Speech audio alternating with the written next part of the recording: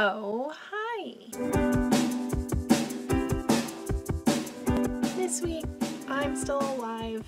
Talking hurts after a little while. I do have kind of a art project to share, and I figured out so many things to make this project happen, including a screen recorded time lapse of some digital art that I did, and I'm able to share the whole process with you. So when I started regularly sewing, I don't even know how many years ago this was, and it didn't used to be as consistent as it has since I started this channel, which is part of the reason for starting this channel. Is I make a thing every week with gaps, such as the past couple weeks. As a maker of garments, I've always envied people that could do fashion sketches and like have little notebooks with swatches.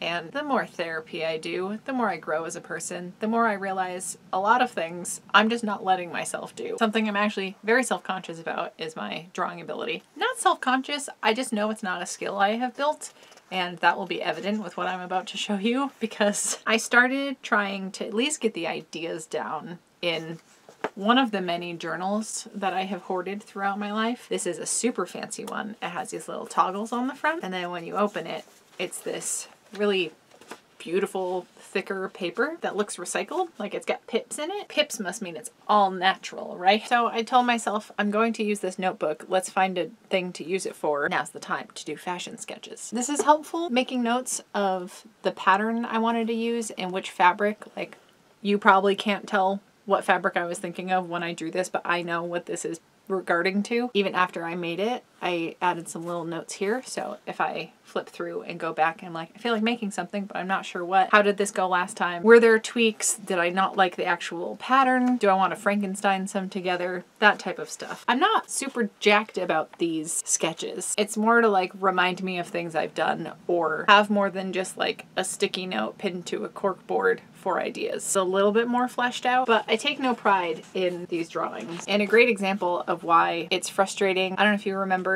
me working on this dress. The original pattern was for a romper, and I wanted to do some color blocking, so this is what that ended up turning into. I still have to add pockets. It's hanging right behind the camera, but the fit is still like very clunky. I want to do more work on it, but I'm not sure what I want that to look like. Which brings me to wanting to try some digital art. I was extremely spoiled for my birthday, which feels like it was a lifetime ago. It was only the 21st of last month, but we're coming up on the 21st of April now, so it kind of has been an eternity, and I have been through a very specific hell in that interim. But during that time, I have had a replacement for my very close to death laptop that is over 10 years old, and this new one that I cannot believe is something that I get to use is a touch screen, and you can even fold it in half and use it as a tablet. And I used to have a separate tablet surface that plugged in via USB, but you were never looking at the thing you were drawing on. So like, you'd be looking at the screen but drawing down on your lap or whatever, and I